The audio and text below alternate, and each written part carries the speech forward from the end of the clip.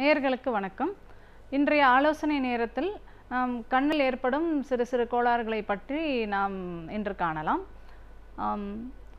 கண் என்பது மிக முக்கியமான ஒரு உறுப்பு. சில பேர் கண்ணாடி போடுறத ஒரு பெரிய ஒரு சோஷியல் ஸ்டிக்மாவாக அது அவங்க நினைக்கிறாங்க. ஸோ அதை பற்றி இன்றைக்கி நம்ம பார்க்கலாம். ஸோ கண்ணில் பார்த்திங்கன்னா ஒளிக்கதிர் கரெக்டாக விழித்திரையில் பட்டுதுன்னா அவங்களுக்கு பர்ஃபெக்டாக இருக்குது, அவங்க கண்ணாடி போட வேண்டிய அவசியம் இல்லை. பட் கிட்ட பார்வைன்னு சில பேருக்கு இருக்குது, சில பேருக்கு தூர பார்வைன்னு இருக்குது, சில பேருக்கு சிலிண்ட்ரிக்கல் பார்வை, அதாவது அஸ்டிக்மேட்டிசம் அப்படின்னு சொல்லி ஒரு சில பிரச்சனை இருக்குது. ஸோ இது போல் இந்த இருக்கிற பிரச்சனையை short side R long side R refractive error அப்படின்னு நம்ம சொல்லுவோம். இது போல் ரிஃப்ராக்டிவ் எரர் இருக்கா இல்லையா அப்படின்னு தெரிஞ்சுக்கணுன்னா நீங்கள் ஐ டாக்டரை போய் பார்த்தீங்கன்னா அவங்க சில ட்ராப்ஸ் எல்லாம் போட்டு டைலேட்லாம் பண்ணி டெஸ்ட் பண்ணி உங்களுக்கு பார்வையில் கொஞ்சம் ப்ராப்ளம் இருக்குது, அதனால் நீங்கள் கண்ணாடி போட வேண்டியிருக்கும் அப்படின்றது போல் சொல்லலாம். ஸோ அதில் சொல்லும்போது ஷார்ட் சைட், அதாவது மயோப்பியா அப்படின்னு சொல்கிறோம் இல்லையா. ஸோ அந்த ஷார்ட் சைட்டுக்கு என்னென்னலாம் ஆப்ஷன்ஸ் இருக்குது, யாரெல்லாம் அது பாதிக்கும் அப்படின்னு சொன்னால், இது பிறந்த குழந்தைக்கு கூட இந்த மாதிரி ஷார்ட் சைட் ஏற்படலாம். நடுவில் ஒரு 5 வயசுலையோ 6 வயசுலையோ இல்லைன்னா ஒரு 10 வயசுலையோ கூட அந்த ப்ராப்ளம் வரலாம்.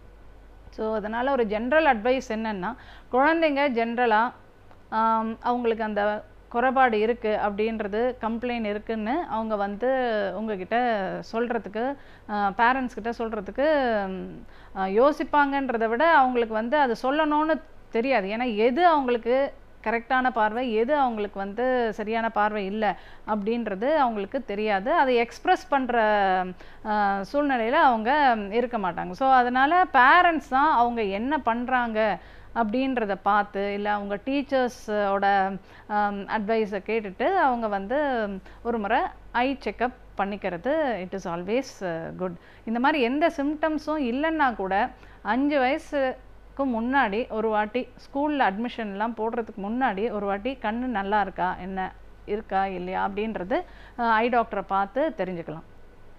இப்போ சிம்டம்ஸ் எப்படி இருக்கும், இந்த மாதிரி கண்ணில் ப்ராப்ளம் இருக்கா இல்லையா அப்படின்னு பார்த்தீங்கன்னா, அவங்க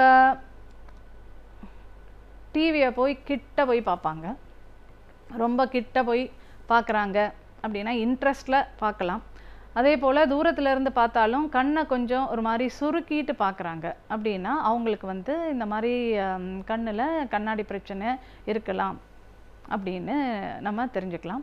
அதே போல் சில பேருக்கு மாறு கண்ணு மாதிரி டெவலப் ஆகும், அது கொஞ்சம் லேட் ஸ்டேஜு. ஸோ அது போல் ரொம்ப அட்வான்ஸ்டு ஸ்டேஜில் தான் அந்த மாறு கண்ணெல்லாம் டெவலப் ஆகும். அதுக்கு முன்னாடியே நம்ம இந்த மாதிரி ஏதாவது பிரச்சனை இருக்கா அப்படின்றது ஐ டாக்டர் போய் பார்த்து ஐ டெஸ்ட் பண்ணி தெரிஞ்சுக்கணும். ஸோ இப்போ தெரிஞ்சுக்கிட்டோம், இப்போ ஷார்ட் சைட் தான் இருக்குது, மயோப்பியா இருக்குது அப்படின்னா என்ன பண்ணணும் அப்படின்னு பார்த்தீங்கன்னா, அவங்களுக்கு கண்ணாடி போடலாம், இல்லைன்னா காண்டாக்ட் லென்ஸ் பண்ணலாம். இப்போ அதே குழந்தை 18 வயசுக்கு மேலே ஆயிடுத்து அப்படின்னா கண்ணாடி வேண்டாம், எனக்கு கண்ணாடி போட விருப்பம் இல்லை, கண்ணாடி போட்டால் கொஞ்சம் பார்க்குறதுக்கு அவ்வளோ சரியா இல்லை அப்படின்ற மாதிரி இருந்ததுன்னா நீங்கள் லேசர் மூலமாக லாசிக் சர்ஜரின்னு சொல்லி ஒரு ப்ரொசீஜர் இருக்குது, அதுவும் நீங்கள் பண்ணிக்கலாம். ஸோ அது ரொம்ப சேஃபான ப்ரொசீஜர் தான். பட் அது எல்லாருக்கும் சூட்டபுளாக இருக்கும் அப்படின்றது சொல்ல முடியாது.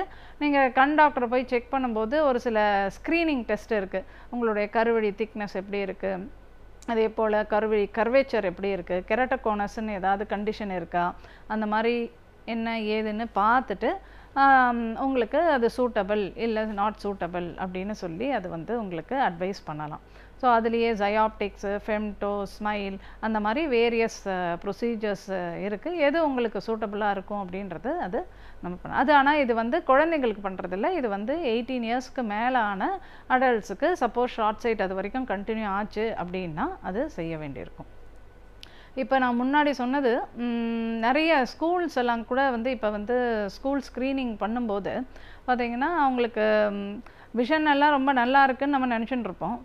ஒரு கண்ணில் சூப்பராக பார்வை இருக்கும், 6/6ன்னு சொல்லுவோம். இன்னொரு கண்ணில் பார்வை குறை இருக்குன்றது கூட நமக்கு தெரியாது. பட் அந்த ஐ டெஸ்ட் பண்ணும்போது ஒரு கண்ணை மூடிட்டு ரைட் ஐ வழியாக பார்க்கணும், அதுக்கப்புறம் திரும்ப ரைட் ஐயை க்ளோஸ் பண்ணிவிட்டு லெஃப்ட் ஐ வழியாக பார்க்கணும். அப்படின்றது போது அவங்களுக்கு இன்னொரு கண்ணில் ஏதாவது ஒரு குறை இருக்குது இல்லை அப்படின்றது அப்போ தான் தெரியும். ஏன்னா நம்ம 2 கண்ணில் பார்க்கும்போது அந்த குறை இருக்குன்றது நமக்கு தெரியவே தெரியாது. ஸோ அதனால் ஒரு ஐயை க்ளோஸ் பண்ணிவிட்டு விஷனை பார்க்கணும், இன்னொரு ஐயை க்ளோஸ் பண்ணிவிட்டு பார்க்கும்போது அந்த குறைபாடு தெரிய வரும். இந்த மாதிரி இருக்கிறது வந்து கொஞ்சம் லிட்டில் கன்சர்ன்.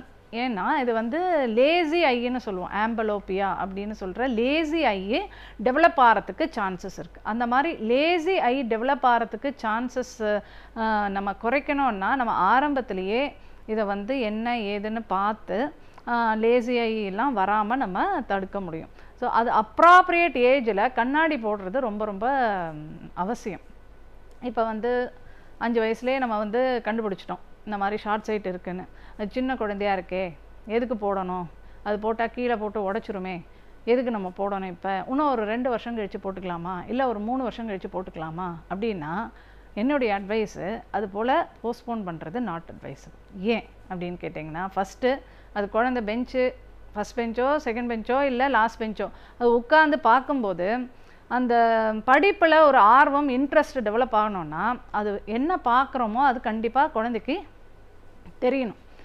அது மாத்திரம் இல்லாமல் போர்டை பார்த்து எழுதிட்டு வரும்போது ஏதாவது தப்பு ஸ்பெல்லிங் எழுதிட்டு வந்துடுதுன்னா அவளுக்கே வந்து அவளுக்கோ அவனுக்கோ வந்து அந்த ஒரு கான்ஃபிடென்ஸ் லெவல் கம்மியாகும். என்ன நம்ம ஸ்பெல்லிங் எல்லாம் மிஸ்டேக்ஸ் வருதே, மிஸ்ஸு நம்மளை திட்டுறாங்களே. ஸோ அந்த கான்ஃபிடென்ஸை வந்து அவங்களுக்கு பூஸ்ட் பண்ணணும் அப்படின்றதுக்கும் இந்த ஆம்பலோப்பியா அந்த லேசியாக கண்ணை வந்து நீங்கள் கண்ணாடி போடலைன்னா என்ன ஆகும், அந்த கரெக்டான ஸ்டிமுலேஷன் பத்தாது, அதனால் ஐ வந்து லேசி ஆகிடும். ஸோ லேசி ஆனதுக்கப்புறம் நீங்கள் சொல்கிற மாதிரி ஒரு 3 வருஷமோ 4 வருஷமோ குழந்தை பெருசானதுக்கப்புறமா நீங்கள் போட்டால் கூட உங்களுக்கு ஃபுல் 100% விஷன் வந்து கிடைக்கிறதுக்கு சான்ஸ் கொஞ்சம் கம்மி. ஸோ அதனால் எப்போ நீங்கள் ஏர்லியாக டிடெக்ட் பண்ணணும், அந்த ஏர்லியாக டிடெக்ட் பண்ணதை அப்ராப்ரியேட் ஏஜில் நீங்கள் கரெக்டாக வந்து கரெக்ட் பண்ணிடுறது ரொம்ப ரொம்ப அவசியம். இப்போ இது மட்டும் இல்லை, இப்போ சின்ன குழந்தைங்க மாத்திரம் இல்லை, பெரியவங்க எல்லாருக்கும் வந்து ரொம்ப காமனாக ஏற்படுற ஒரு தொந்தரவுன்னு பார்த்தீங்கன்னா அது வந்து ட்ரை ஐஸ்ன்னு சொல்லுவோம். ஸோ ஏன்னா இப்போ எல்லோரும் வந்து எலக்ட்ரானிக் கேட்ஜெட்ஸு நம்ம யூஸ் பண்ணுறோம்.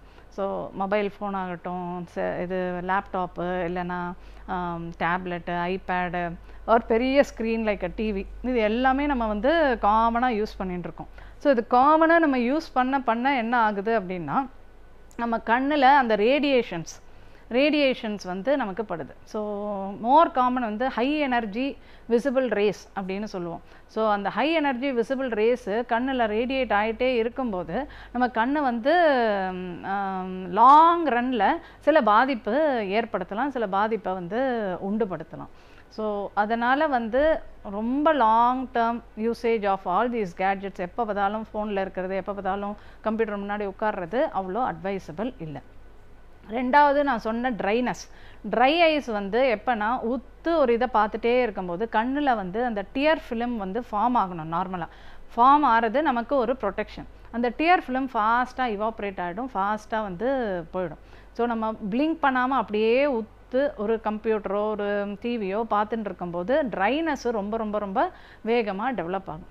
ட்ரைனஸ் இருந்தால் என்ன அப்படின்னா, ட்ரைனஸ் இருந்தால் லைட்டாக வந்து கண் எரிய ஆரம்பிக்கும், அது மைனர் ப்ராப்ளம். அந்த கண் எரிச்சல் உங்களை கான்சன்ட்ரேஷன் பண்ணவே விடாது, உங்களுக்கு ஒரு டயர்ட்னஸ், ஒரு ஃபெட்டிகை கொடுக்கும். அது மாத்திரம் இல்லை, அதுக்கு அடுத்த ஸ்டேஜில் பார்த்தீங்கன்னா உங்களுக்கு பிளரிங் கூட ஆரம்பிக்கும். ஸோ கண் ஒரு மாதிரி மங்கலாக இருக்கும், எதுவுமே தெரியாத மாதிரி இருக்கும். 2 வாட்டி 3 வாட்டி சிமிட்டிட்டு பார்த்தீங்கன்னா அந்த கண் வந்து இன்னும் ரொம்ப நல்லா கிளியராக பிரைட்டாக வந்து தெரிய வரும். ஸோ இதெல்லாம் வந்து என்ன அறிகுறினா கண்ணில் ட்ரை ஐஸ் இருக்குது அப்படின்னு சொல்லி தெரிஞ்சுக்கலாம். ஸோ நீங்கள் டாக்டரையும் போய் பார்த்து இது மாதிரி இந்த பிரச்சனைலாம் இருக்குது, ஸோ அதனால் எனக்கு ட்ரை ஐஸ் இருக்கா அப்படின்றத நீங்கள் கேட்டும் எக்ஸாமின் பண்ணியும் நீங்கள் தெரிஞ்சுக்கலாம். ஸோ நம்ம அதை ப்ரிவெண்ட் பண்ணுறதுக்கு அவங்க டாக்டரை பார்த்தீங்கன்னா நீங்கள் டாக்டர்ஸ் வந்து ஒரு கைண்ட் ஆஃப் டியர் சப்ளிமெண்ட், அந்த ரெப்ளினிஷ் பண்ணுறதுக்காக டியர் சப்ளிமெண்ட்ஸ் வந்து சில இது கொடுப்பாங்க. அது போட்டிங்கன்னா உங்களுக்கு கொஞ்சம் கம்ஃபர்டபுளாக இருக்கும். பட் அது போட்டுனே இருக்க முடியாது இல்லையா? ஸோ அப்போ நம்ம ப்ரிவெண்ட் பண்ணோன்னா நீங்கள் அந்த டிவி டைம், அந்த கம்ப்யூட்டர் டைம், அந்த மொபைலில் ஸ்பெண்ட் பண்ணுற டைம், அதை எல்லாத்தையுமே வந்து குறைக்க வேண்டியிருக்கும். ஸ்க்ரீன் டைமை குறைங்க. ரெண்டாவது வந்து இந்த 20-20-20ன்னு ஒரு ரூல், ஃபார் ஈஸியாக ஞாபகம் இருக்கிறதுக்காக அந்த ரூல் ஒன்று சொல்கிறேன். ஸோ 20-20-20னா 20 மினிட்ஸுக்கு ஒரு வாட்டி, சப்போஸ் நீங்கள் கண்டினியூஸ் நீங்கள் ஒரு சாஃப்ட்வேர் ப்ரொஃபஷனல், ஸோ கட்டாயம் வந்து கம்ப்யூட்டர் தான் வந்து வாழ்க்கை, அதை பார்க்காம இருக்க முடியாது அப்படின்னா நீங்கள் எவ்ரி 20 மினிட்ஸ் ஒரு 20 ஃபீட் டிஸ்டன்ஸ் தள்ளி இருக்கிற ஒரு ஆப்ஜெக்டை நீங்கள் பார்க்கணும். ஃபுல்லாக ஸ்க்ரீனை பார்க்கறதுக்கு பதிலாக அந்த 20 ஃபீட்டில் தள்ளி டிஸ்டன்ஸில் இருக்கிற ஆப்ஜெக்டை டீஃபோக்கஸ் பண்ணுற மாதிரி நீங்கள் பார்க்கணும். அண்ட் 20 செகண்ட்ஸுக்கு அது பார்த்தா போதும். அதே போல் 20 டைம்ஸ் நீங்கள் ஒரு நிமிஷத்தில் பிளிங்க் பண்ணணும். பிளிங்க் ரேட்டை நீங்கள் வாலண்டியராக கான்ஷியஸாக வந்து கண்ணை வந்து சிமிட்டணும் அப்படின்றத நீங்கள் அவேராக இருக்கணும். ஏன்னா ஒவ்வொரு வாட்டி நீங்கள் பிளிங்க் பண்ணும்போது ஃப்ரெஷ் டியர்ஸ் வந்து உங்கள் கருவழியை நரிஷ் பண்ணும்.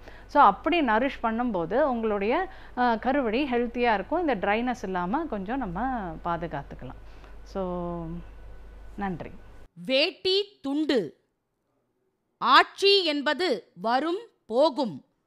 அண்ணா சொன்னதைப் போல பதவி என்பது மேலே போட்டிருக்கின்ற துண்டை போன்றது. அது கீழே விழுந்தாலும் மனிதன் நடமா